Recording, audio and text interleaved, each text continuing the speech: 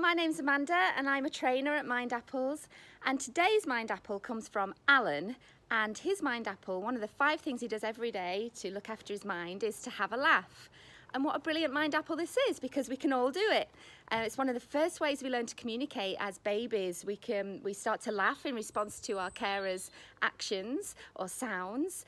And so laughter is a great way to communicate with other people. It helps us relax. It helps us connect to other people. And not only that, there have been studies to show that laughter can actually reduce physical pain as well as emotional pain. So people who are going through difficult times or feeling a lot of disappointment actually have better outcomes if they can find a way to find humour in their situation or have a laugh. So I guess if you're really serious about looking after your mind, then having a laugh is a great way to start.